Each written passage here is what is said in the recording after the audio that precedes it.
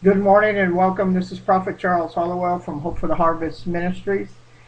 Today's devotional is titled From Bad to Worse. It comes from Exodus chapter 6, verse 6. I am the Lord. I will bring you out from under the burdens of the Egyptians, and I will redeem you with an outstretched arm.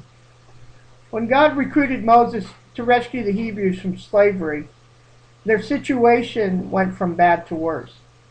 There was no doubt that the job needed to be done. The people had been crying out to God to help them.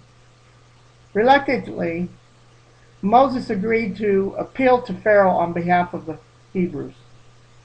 The encounter did not go well. Instead of releasing the people, Pharaoh increased his unreasonable demands. Moses questioned whether he should have ever approached Pharaoh. Only after a lot more trouble for the people did Pharaoh let the people leave. Whenever we set out to do something good, even when we're certain that God wants us to do it, we shouldn't be surprised when the situation gets worse before it gets better. This doesn't prove that what we're doing is the wrong thing. It just reminds us that we need God to accomplish everything.